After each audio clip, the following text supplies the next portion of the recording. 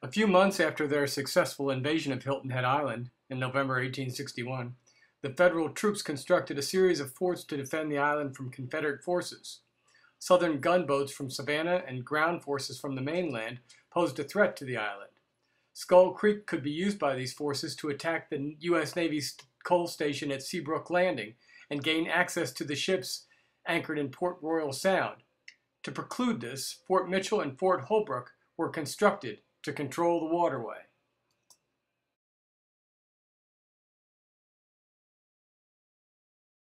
Fort Mitchel, actually a shore battery, was built by members of the Union Army and former slaves using picks, axes, and shovels.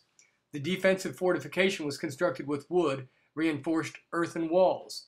The cannons were oriented toward the water to prevent Confederate use of Skull Creek, to bar potential invasion from Pinckney Island, and to protect the coaling station at Seabrook Landing.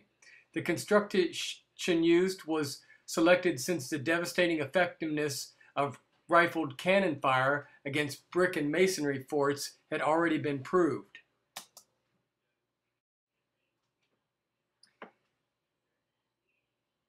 The construction technique at Fort Mitchel provided battery walls that would absorb enemy cannon fire, minimizing damage.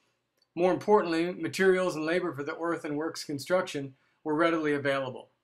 The fort was manned by troops from the 3rd Rhode Island Heavy Artillery. The records were not complete, but it was believed that there were 5 or 6 cannons.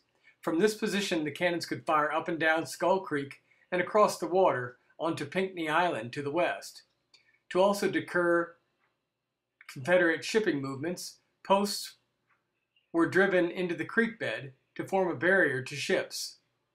The fort was named in honor of Major General Ormsby McKnight Mitchel, a U.S. Military Academy graduate of 1829. He served on active duty for 3 years. Mitchel was also a noted professor of astronomy in the College of Cincinnati. Asked by President Lincoln to return to the Army in 1861, he served early in the war as a Division Corps commander in the Army of Ohio. On September 22, 1862, Mitchel arrived at his Hilton Head Island headquarters as the commander of the Department of the South. He supervised operations along the coast of South Carolina, Georgia, and Florida.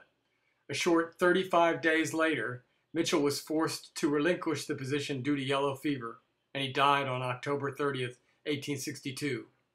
The efforts to preserve Fort Mitchel began in 1973 when it was discovered during the preparation of the site for the adjacent Old Fort Pub. The earthworks were covered with a thick blanket of vines and bush, which concealed a cannon. When the ground cover was cleared, an oyster shell walkway was laid, and 2 cannons were brought and placed at the fort.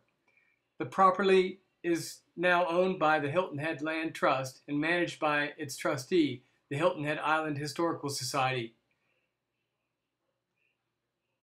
The amphibious assault on Hilton Head was the largest by American forces ever recorded until World War II, according to the official records of the Union and Confederate navies in the War of the Rebellion.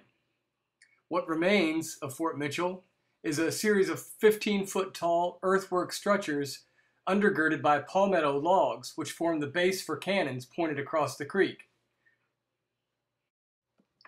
Hilton Head became the headquarters of President Abraham Lincoln's Department of the South in 1861, soon after it was taken, according to historian Robert Carse's Department of the South, Hilton Head Island in the Civil War. It was one of the Union's first targets because of its strategic closeness to Port Royal Sound and the vital Savannah Railroad. But General Thomas W. Sherman, not to be confused with William Sherman, rarely took advantage of the opportunity to attack the close Confederate troops. The living on Hilton Head, called Port Royal by Union soldiers from 1862 to 1872, was easy. The site saw no action, according to historical accounts, and soldiers grew fat from the rations sold to them by former slaves.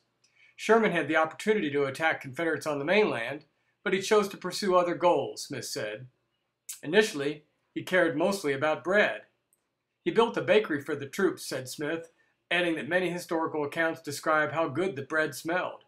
Soldiers from New Hampshire and Rhode Island, as well as former slaves, made up the garrison defending the fort, spending their free time fishing, gathering oysters, and fighting among themselves, according to Smith.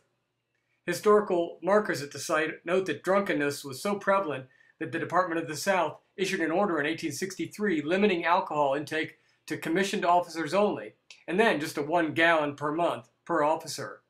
Though it was built by General Quincy Gilmore, it was named for General Mitchel, who died of yellow fever shortly after he arrived in 1862.